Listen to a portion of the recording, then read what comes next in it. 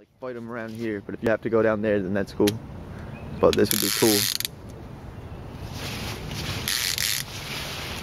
That's better.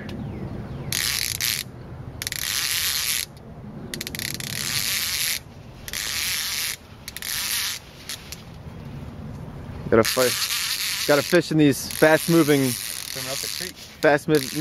creeks, the muddy creeks off the Delaware River. Catch these flatheads.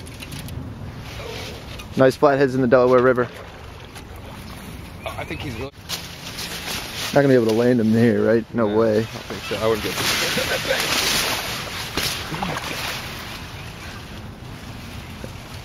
I'm trying to see him. Actually, it's pretty stupid to land him here, wasn't it? Yeah. Got a fish on. This is Delaware River flathead fishing. Oh, he's on something. I'll get the boat of the grip. Here, you.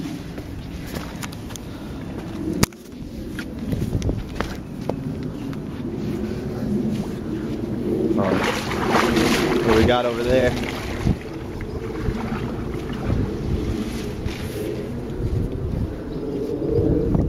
There he is. Oh, he's nice, man. He's pretty nice. He's like right up on the bank, though. That's crazy. Bottomed out. What are you using? That's a chunk of brown trout right there. Yeah, brown trout. Right down in there. Yeah. Probably a 7/0 circle hook. 6/0 actually. That's a 6/0 circle hook. Let's see what the digital says. There. Oh, that's like in his skin. Yeah, that's what happened. Damn, man. I underestimated the size of that fish. Let's say 28, 4, 27, 3, 27, 7, 26, 11. Hold it steady. Hold it steady. 27. 27 pounder. okay. That ain't bad. Yeah. Let's check out the. There's a inside his mouth. This fish has been eating. It's a 27-pound flathead. Oh, what the?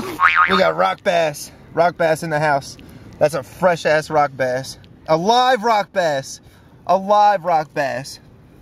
Crazy. That's disgusting. It's 54 degrees. The water temp. That great. A live rock bass just before he found our trap.